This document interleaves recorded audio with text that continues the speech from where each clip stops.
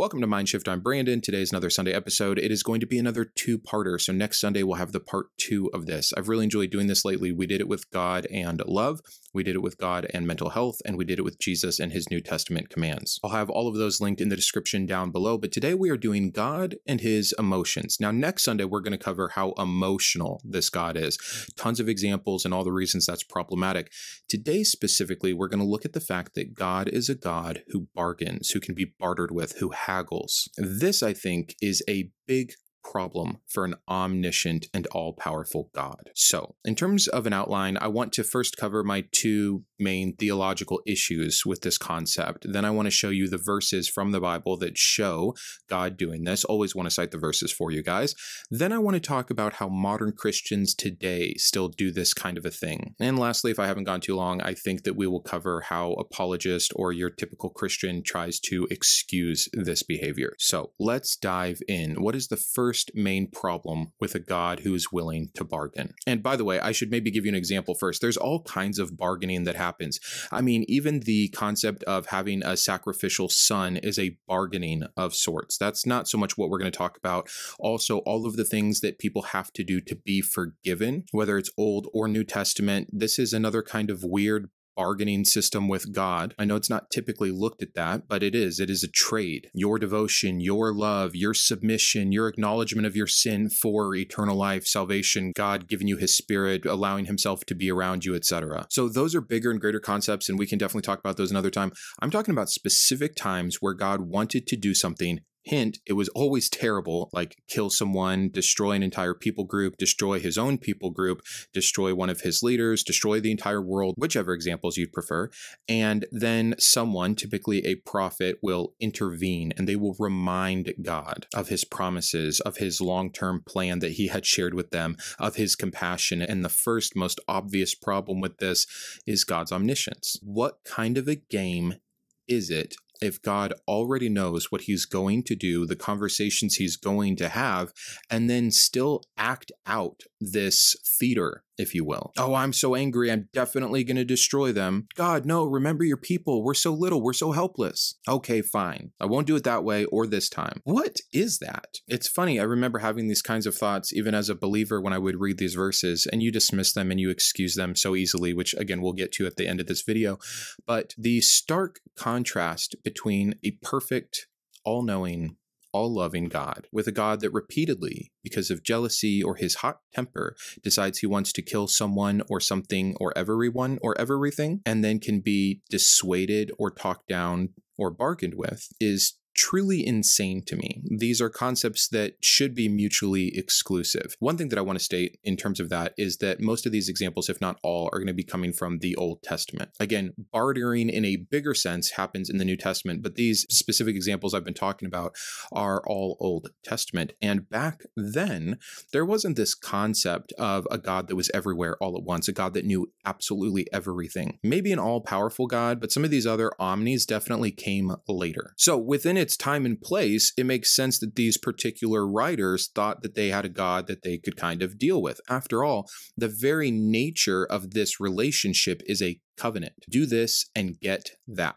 Here's my promise to you. Here's your promise to me. That's a negotiation. It's also insane to think that the creator of the universe picked out one itsy bitsy teeny little tribe that started with one family and said, with you and with you alone will I make a deal. But that's their story and they're sticking to it. So this negotiation with God is okay for the Old Testament. But if you're a believer today and you still believe that God is immutable and that the Old Testament still represents the same God, and that in fact that was even Jesus and the Holy Spirit still in the presence and acting as one with that God when all of this was happening, you simply cannot justify this. You cannot reconcile this. A God who acts like he's going to do one thing, and then because of a conversation with a mortal, does another, is good storytelling, but it's horrific theology. God's human parts are showing again here, and I just think that we need to come to terms with it. I want to point out as many inconsistencies as possible with this channel. And this is one that, again, I haven't heard, I don't think anyone ever talk about, although I'm sure so many people have thought it as they read the Bible in a year and they finally read the Old Testament for the first time. And they're like, what is this? And again, I think some of these verses will surprise many of you who have never taken the time to do so. So again, there's not like a whole lot to be said there. That's issue 1. Issue 2, I think, might even be a little bit stranger.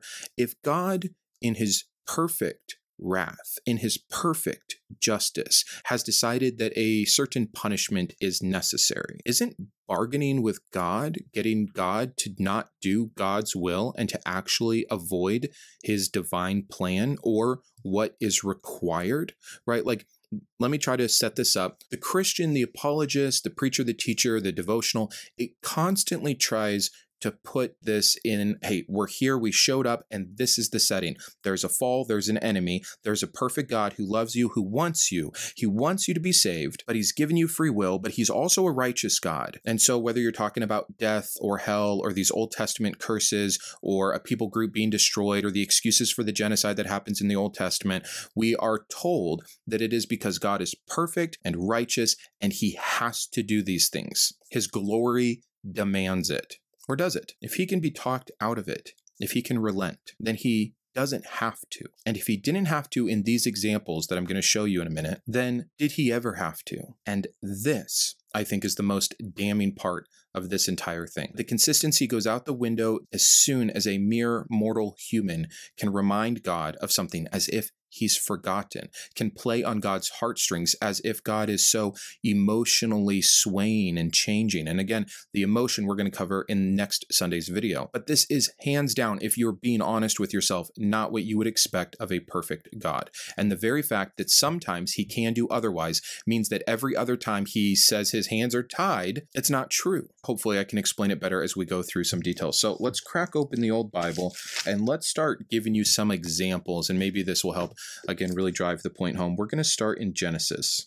And some of these stories will be more familiar than others, but that's fine. We'll do Genesis 18:22. This is where Abraham intercedes for Sodom. Then Abraham drew near and said, "Will you indeed sweep away the righteous with the wicked? Suppose there are 50 righteous within the city. Will you then sweep away the place and not spare it for the 50 righteous who are in it? Far be it from you to do such a thing, to put the righteous to death with the wicked. Far be that from you. Shall not the judge of all the earth do what is just?" And the Lord said, "If I find at Sodom 50 righteous in the city, I will spare the whole place for their sake." And this goes on, by the way. This particular example goes from 50 men down to less until, hey, it's really just not that many people. I'm going to have to destroy it, but I'll make another bargain with you and I'll let your special relative and his family get out. But I'll make an insane deal there too that she can't look back, and then she does, and I'll kill her. Like, it's all so ridiculous. But the context before this verse is that God is so fed up with the sins of these people that it's just time to destroy them. Oh, what an interesting thing. It's interesting this didn't happen way more. And it's also interesting that this has never happened since. I guarantee you whatever was going on in Sodom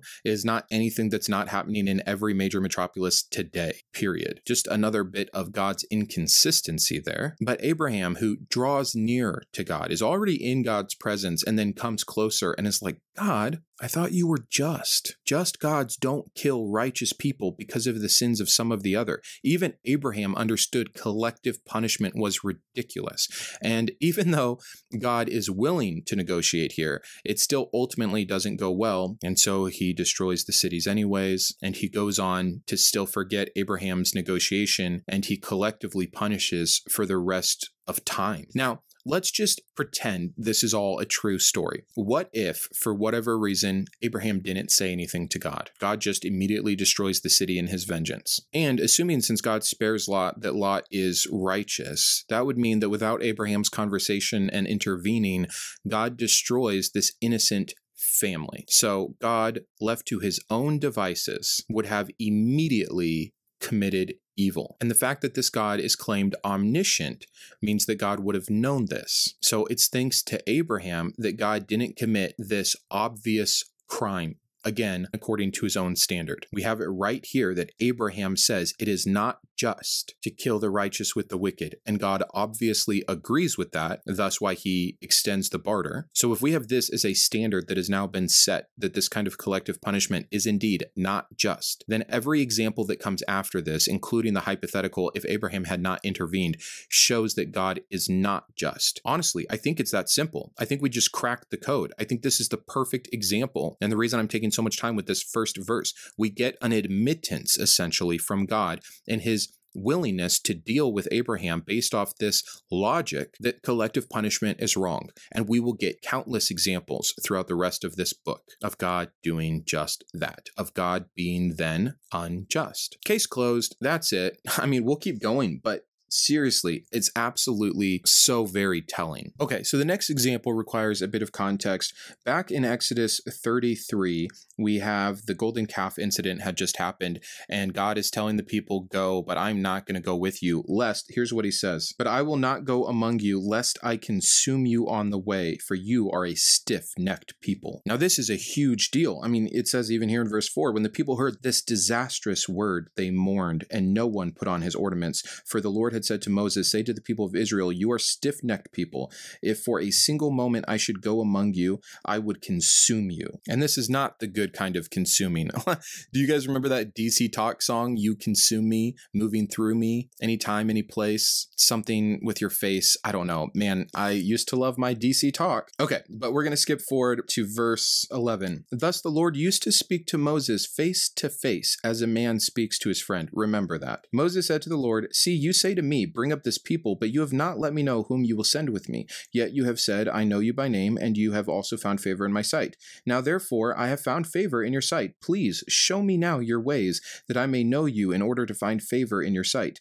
Consider too that this nation is your people. He has to remind God of this constantly, by the way. And he said, my presence will go with you, and I will give you rest. And he said to him, if your presence will not go with me, do not bring us up from here. For how shall it be known that I have found favor in your sight, I and your people? Is it not you going with us, so that we are distinct, I and your people, from every other people on the face of the earth? Stopping here just to point out the insanity of the favoritism. And the Lord said to Moses, this very thing you have spoken I will do, for you have found favor in my sight, and I know you by name. Now, that's really where it ends, but I just want to point this out really quick. Moses said, please show me your glory. And he said, I will make all my goodness pass before you, and will proclaim before you my name, the Lord. You cannot see my face, for man shall not see me and live.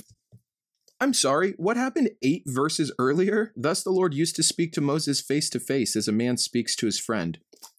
Okay. But anyways, that's not really the point there. So again, we see, we have this huge issue. God is going to say, you can still go to the land of milk and honey. I'll even send an angel before you, but I'm not going to come with you. If I came with you, my anger, I would just consume you immediately. And then Moses said, I thought we had favor. I thought I was a good guy. And your people, remember your people. And so we get this. And it's hilarious because I actually opened up to the wrong verse, and it happened to be another time when Moses was interceding for the people. But this was one chapter too late. It's actually, what I wanted to read to you was from chapter 32. So you can read it for yourself, but starting in verse 7, we have God telling Moses, who was up on the mountain doing the whole 10 commandment thing, you know what your people did, and saying, I'm going to destroy them. And then in verse 11, we get this.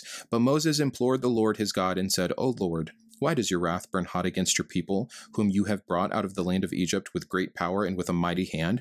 Why should the Egyptians say, with evil intent, did he bring them out? To kill them in the mountains, to consume them from the face of the earth? Turn from your burning anger and relent from the disaster against your people. Remember Abraham, Isaac, and Israel, your servants, to whom you swore by your own self, and said to them, I will multiply your offspring as the stars in heaven, and all the land that I have promised I will give to your offspring, and they shall inherit it forever. And the Lord relented from the disaster that he had spoken on bringing on his people. So, a couple things here. I know it's a little redundant from what we read in 33, though I think that it's necessary to point these both out, and it was a happy accident.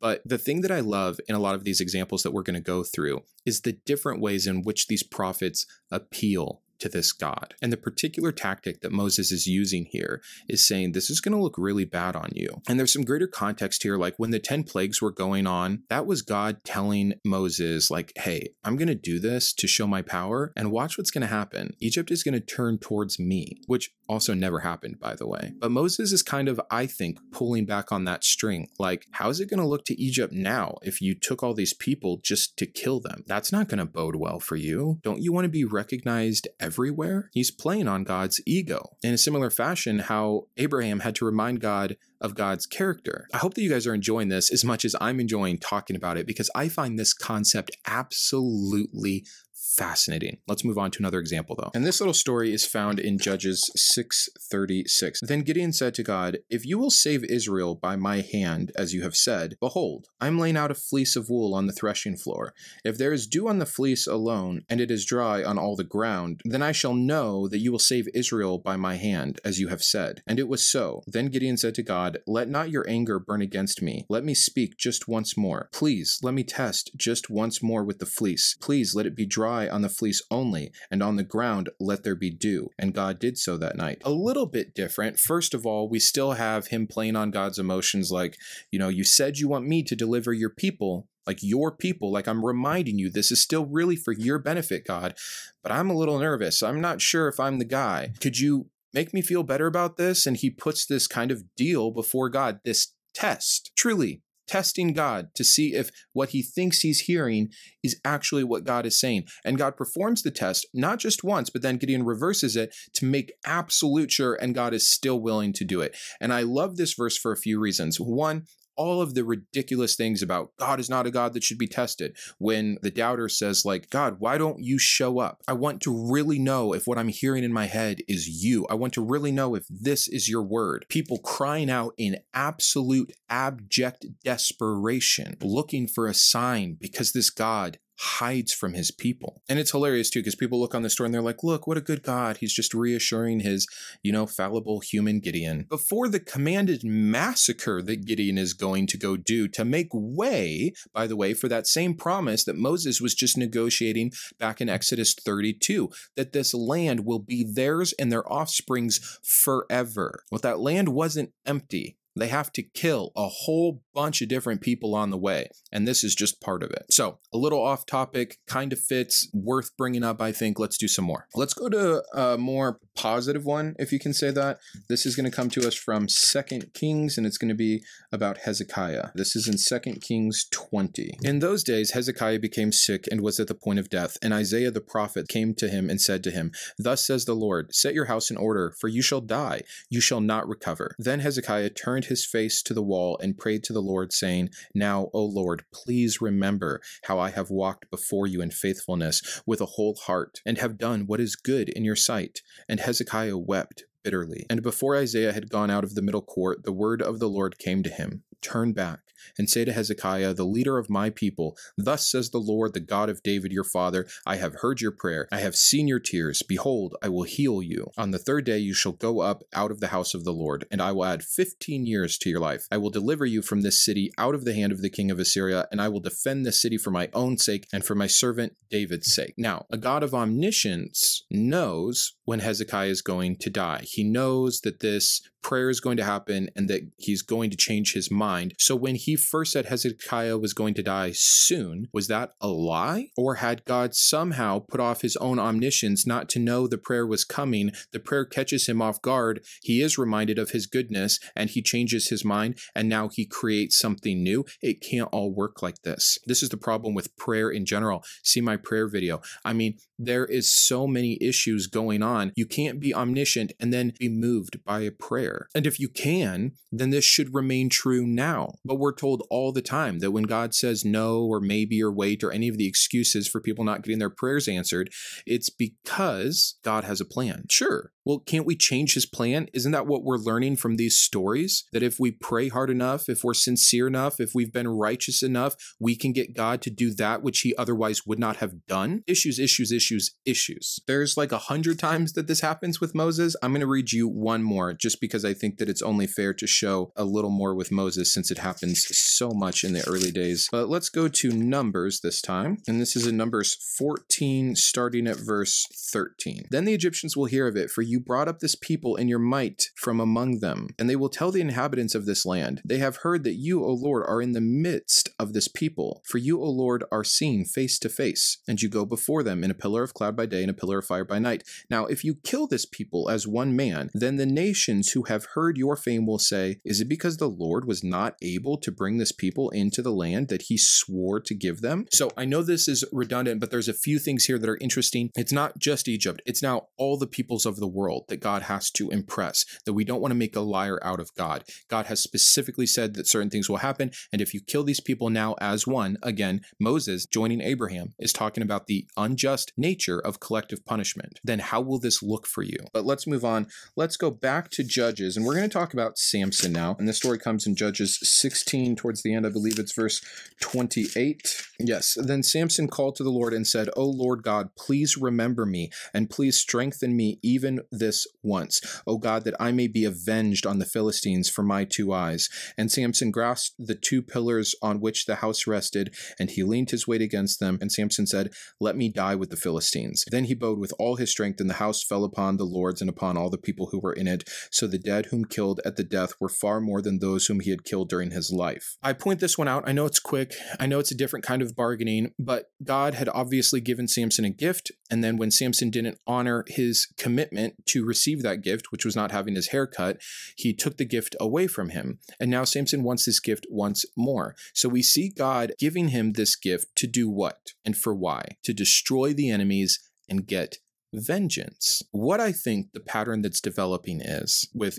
Gideon and Samson getting to kill other people and Moses and Abraham getting God not to kill their people, is that the only time God is willing to change his mind, be negotiated with, be bargained with, is to still come about by his very own will. For his chosen people to be alive and inherit the land, and for everyone else, all the enemies of the earth, to be destroyed. That is what is happening in every single one of these cases thus far. I want to get into some of the prophets other than Moses and Abraham and talk about some of these examples. So let's just go to Amos, where we just covered on Thursday. If you haven't seen the secular Bible study series on Amos yet, please go check it out. This comes from Amos 7. I said, O Lord God, please forgive. How can Jacob stand? He is so small. And the Lord relented concerning this. It shall not be, said the Lord. But this goes on and on and on. And then he relents a few times, but then he just doesn't. He does like the 3rd one or the 4th one. I forget exactly what. But again, here we have a prophet, Amos, reminding God, look at us, Jacob, we're small. Like, what did you expect? Come on,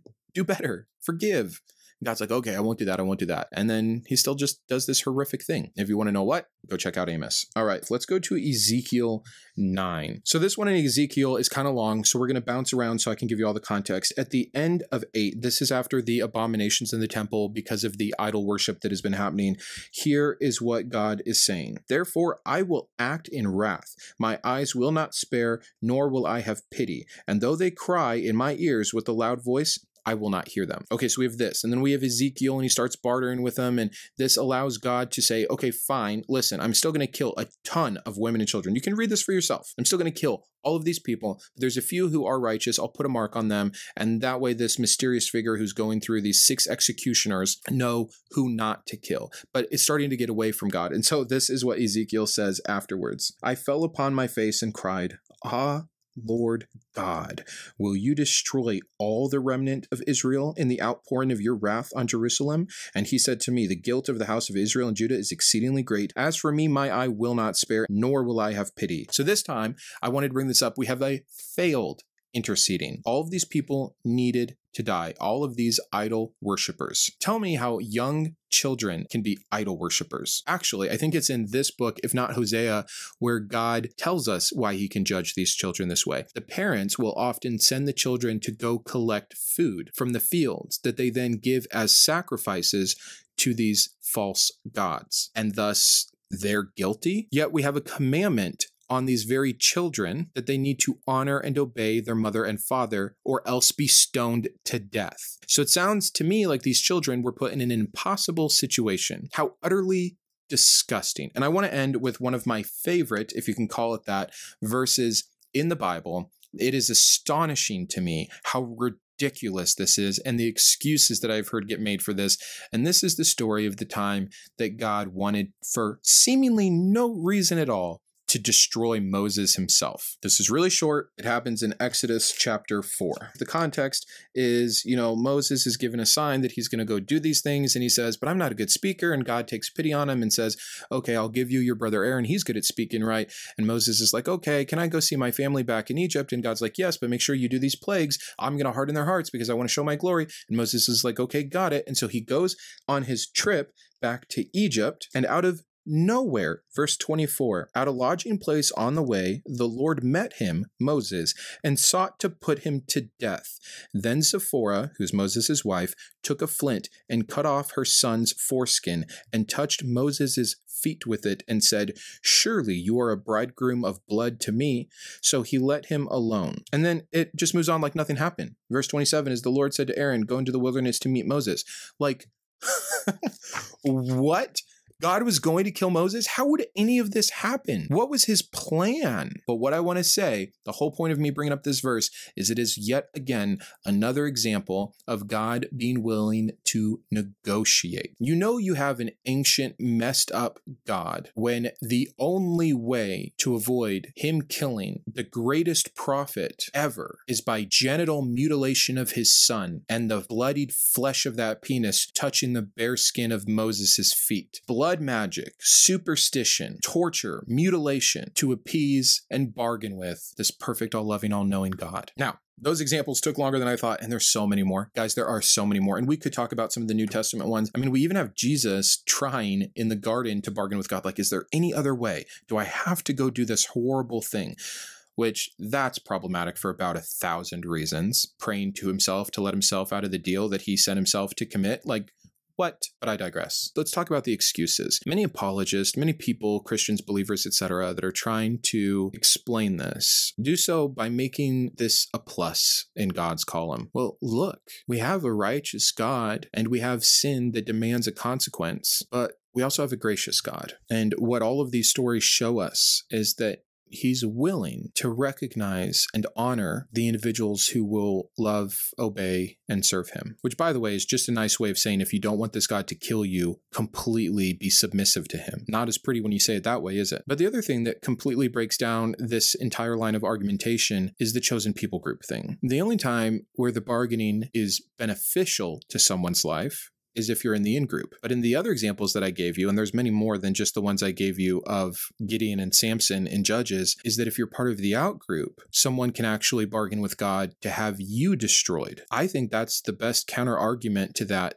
there is. And even if it held up, which it doesn't, it wouldn't explain the conundrum with God's omniscience. Is God play acting? Are we so little and lowly that even though God knows what... It's like that scene from The Matrix in the first one where the Oracle says, what does she say? Don't worry about the cookies. And because she said that, Neo bumps the cookies, causing them to fall. They wouldn't have fallen if she hadn't said, don't worry about them. Is God saying, I'm going to do this just to get the prophets to react like, no, God, don't. Remember who you are. So God can relent and look like he answers prayers. Is it just me, or can you see how absolutely empty and ridiculous that would be? If God has time to play these kinds of games, to know that something's going to happen regardless, but concoct and construct and contrive these situations and negotiations, but won't answer straight up prayers for the millions of children that are starving to death each year, the millions that are still in slavery, the millions that are molested, the millions that are tortured, the millions that are killed, the diseases that are preventable, the famines that he allows. I mean, what this shows is just the